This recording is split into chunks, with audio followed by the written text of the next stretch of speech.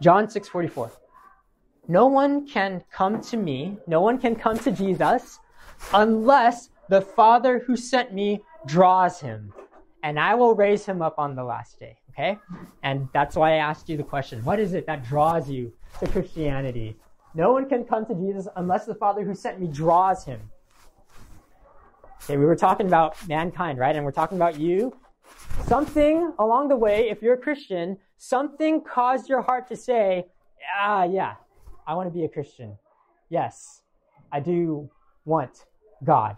Yes, I do love Jesus. Yes, I do want to obey and follow his commands. Something happened to you, and that something is God.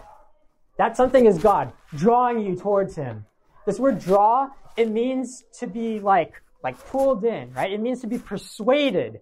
Something persuaded you to say, I don't want to live in my sin anymore. I repent. I turn from all that. Hey, man. Something changed you. And that something is God's irresistible grace.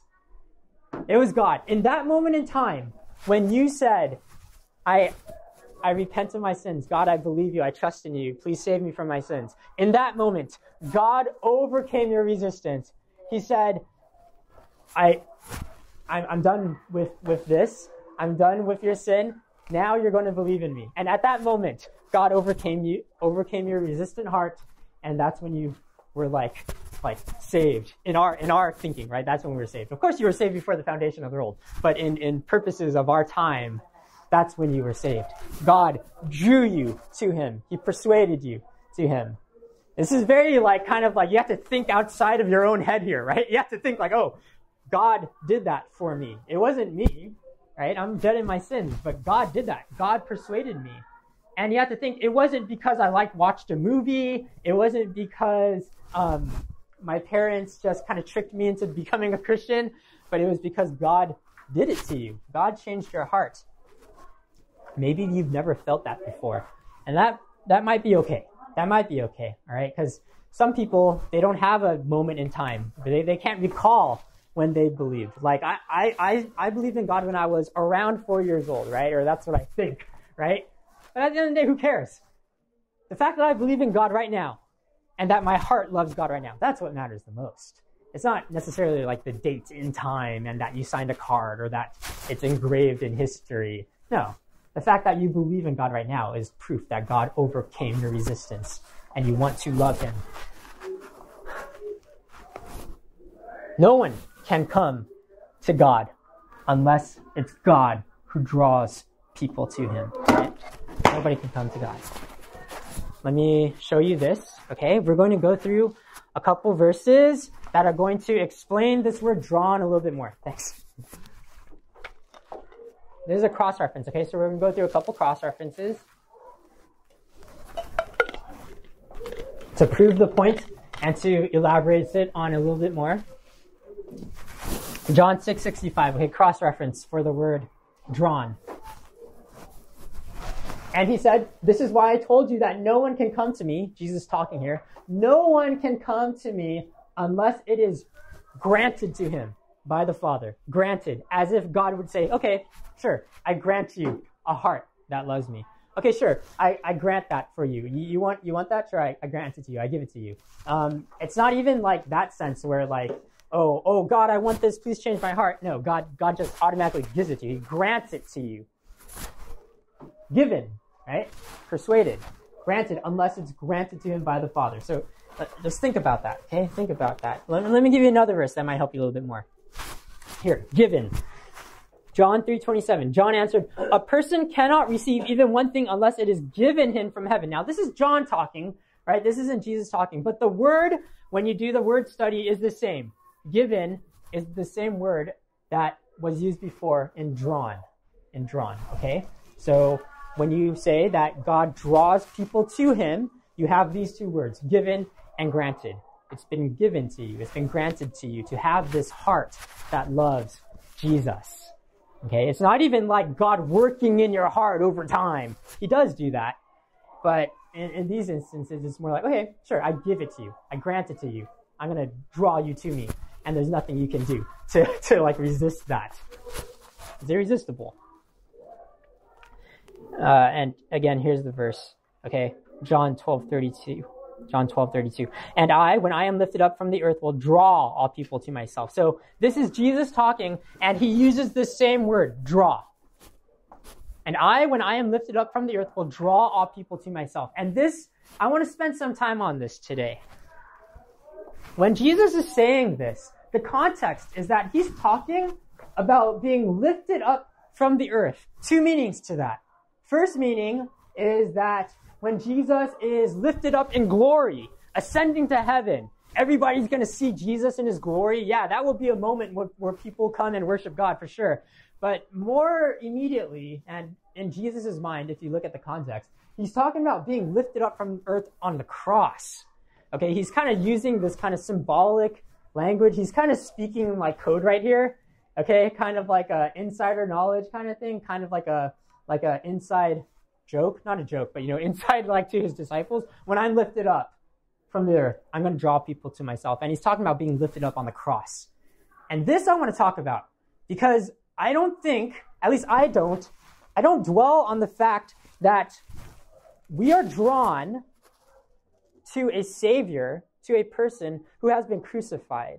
It's ridiculous. Okay? At the heart of Christianity is the fact that we believe Jesus Christ, this man who lived on earth, who claims to be the Son of God, right?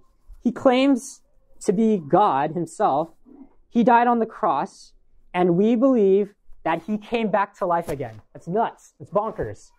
Okay? Nobody does that. Okay? You walk up on the street, you say, yeah, I believe that guy died and he came back to life again. It's crazy talk. It's crazy talk. I work at a hospital, right? I worked in ICU, and when you're doing CPR, and if they're dead, they're dead. They're not coming back. It doesn't matter how much chest compressions you do, okay? They're gone. They're gone. And you know it, right? You're over here doing the compressions. And you're like, man, this guy is not coming back. There's nothing there. I could keep doing this all day. And you can circulate his blood, and you can kind of like look at the brain waves. He's not there. It's not there. It's sad, right? It's sad. But for Christians believe that Jesus Christ was dead. That guy died on the cross. And we believe that he came back to life again. And what draws us to that, right? Why are we so enamored with Jesus Christ, this man who died on the cross? It's because you see his beauty, right? It's because you see that he is God. Something inside your heart draws you to that ugliness, that grotesqueness, that ridiculousness of the fact that Jesus really is God. You really believe it, and you really do believe that he came back to life again. That is God overcoming hearts that are hardened to things of God, right? That's God saying that, like, hey, I know this is crazy. I know this sounds ridiculous, but I'm going to draw you to it, and you will not be able to resist looking at Jesus Christ on the cross and saying, man, that is God. He is beautiful. I want to follow him and dedicate my life to him. Something does that in your heart, and it's God. Okay? This is where I want us to go. Okay, the word of the cross, right? The word of the cross. Famous verse, 1 Corinthians 1:18-25. For the word of the cross is folly to those who are perishing, right? This is foolishness to some people. People think Christians are dumb and stupid and idiots. It's folly to those who are perishing. But to us who are being saved, if you really believe this, it's the power of God, right? There's power in the gospel. There's power in this message of Jesus forgiving our sins, dying on the cross, and coming back to life again. For since in the wisdom of God, the world did not know God through wisdom, it pleased God through the folly of what we preach, the message of the gospel, to save those who believe. For Jews demand signs and Greeks seek wisdom, but we preach Christ crucified, a stumbling block to the Jews and folly to Gentiles, but to those who are called, both Jews and Greeks, Christ, the power of God and the wisdom of God. For the foolishness of God is wiser than men, and the weakness of God is stronger than men. Okay, so there's this thought right behind this that even Paul himself knows that, yeah, this is really foolish for us as Christians to believe that there's some sort of power behind Jesus and the cross, and to think that he really is God. But if you really do know this, you know there's power behind it. You know it has the power to change people's lives. And the rest of the world, they don't get it. But to Christians, it's power. You know that. So for our kind of like devotional exercise today, okay, I want you to think about the foolishness of the cross.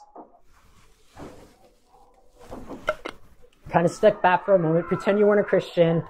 Think about how ridiculous it sounds that some guy died on the cross, and yeah, I think he's the Son of God, and I do think he came back to life again, right? Think about how crazy that sounds. And I want you to think about what that means for people who preach and who teach, and for even for you, as you share about your life, as you talk about God and the gospel. Think about how foolish and ridiculous it sounds when you say, yeah, I'm a Christian. I believe that the Bible is God's word, that God wrote it, and he used human people to write it, and it's infallible, and it's how I want to base my life upon. Like, yeah, that dictates everything that I do in my life. That's going to dictate my career. That's going to dictate my future. Yeah, I put my life stake in God's word. Right? That sounds crazy. Sounds nuts. And I want you to now that we've kind of thought about that, I want you to think about this. These are theological terms, okay? There's an outward call or a general call that people make, okay? And that's done through like preaching or through generic sharing of the gospel when you ask your friends, right? But there's an inward call. There's a specific call, an effectual call that God works inside of people's hearts, right? So I can be up here and I can be talking, and that's like a general call, a general knowledge, a general talk to be saved. But God's the one that talks into your heart to really make the change. It's not me that persuades you, but it's God working in your heart. And that's effectual. When God does it, there's no resisting. Okay, so this is it. This is our kind of like our point for today. Irresistible grace. The grace of God overcomes hard hearts. Okay, that's all this point is. And again, like I said, it's kind of repetitive of what we learned from before about unconditional election, God choosing people. But this is how he does it. He overcomes it. The new birth is monergistic regeneration. Okay, those are theological terms. What it means is that it's one-sided. Monergistic means that it's all God. It's not done by us. It's all God. There's no like interaction coming through. There's no transaction taking place. It's God just saying, boom, you're going to believe. That's it. Regeneration meaning that your heart is renewed to love God and to love his word. That's what it means, to be regenerated. Okay? The Holy Spirit never fails to bring his own to faith. Okay, there's no point where the Holy Spirit is like, oh, I want this person to believe, but he's not going to. Oh, okay, forget it then. No. What the Holy Spirit, what God wants, he gets. That's what it means. And next, God overcomes our resistance as he wills, right? It's like easy for him. In the Old Testament, we talk about God changing the heart of Pharaoh, hardening it, softening it. God uses people's hearts like putty, right? It's like clay. God shapes and molds it as he wishes. Same thing for you and me. He changes our hearts as he wills. And then finally, God works within the sinner to make us willing to come to Christ. Again, there's a point in time where you say, no, I'm not willing. And then eventually, somewhere in time, you said, yes, I am willing to come. That's because God changed your heart to do it. Yes, crucifixion is real. Yes, we believe that Jesus died on the cross. And we believe that he came back to life again. And it's ridiculous. It sounds silly. It sounds crazy. But if God has drawn you to him, then you don't see it as silly or crazy, but you see it as loving and you see it as merciful. The reason why I feel that I'm drawn to Christianity is because somewhere along the way, I see Jesus as being beautiful, and I believe that he's the Son of God. So there's something about Jesus that makes me want to love him. And I think that comes from seeing his word. I think that comes from seeing Christ reflected in the church. And I think that comes from seeing what God is doing in the world. There's evidence of God, but the biggest evidence that we have is that he changes people's hearts. And I think Jesus, God, Holy Spirit, drawing us to him, drawing people to him, that's evident enough for me, and it persuades me too. It's a work of God. It's not a work of my own heart. But at the end of the day, we can all be thankful for God's irresistible grace and how he overcomes our hardened hearts.